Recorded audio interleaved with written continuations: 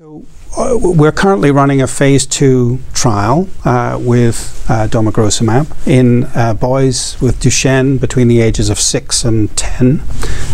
They need to be still able to walk and be on a steady dose of steroids for the last 6 months.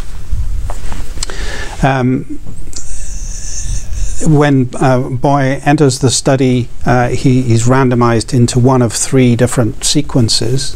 2 of those will get the active drug, and 1 will receive placebo for 12 months. After 12 months, the boys who received a placebo injection will then go on to active drug.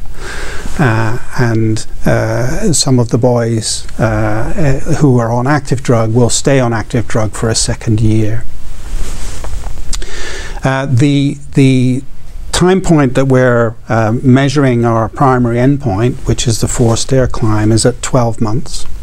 And the secondary analysis, which will occur when all the boys have reached 24 months, will provide us with supporting data for subsequent regulatory interaction.